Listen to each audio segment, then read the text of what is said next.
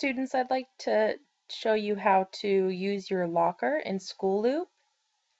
So when you're in your School Loop, once you're logged in, you'll see a number of icons up at the top right. You're going to go ahead and click on MyLocker, and then a screen that looks like this will show up. Obviously, your name will be here instead of my name.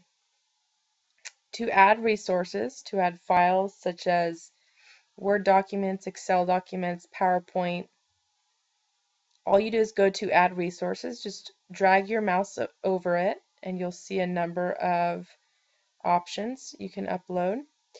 I'm going to go ahead and upload a file. So I'm just going to click on File. And then where it says Choose File here, you're just going to click on Choose File.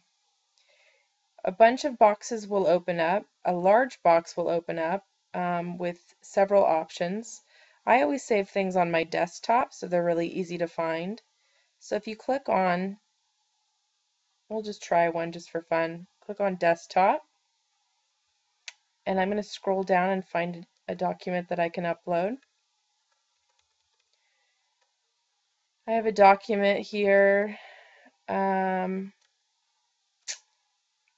called Book Report Flip Book Directions. I'm going to go ahead and highlight it, which means I just put my cursor over it, my mouse over it, and double click.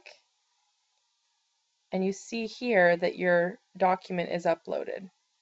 Okay? Or it's about to be uploaded. The last step here is I need to click Upload. And there it is. So anytime I want to access this particular document, saved as DOCX, which means it's a Word document, whenever I want to click on that and view it, all I have to do is click on My Locker in my School Loop account.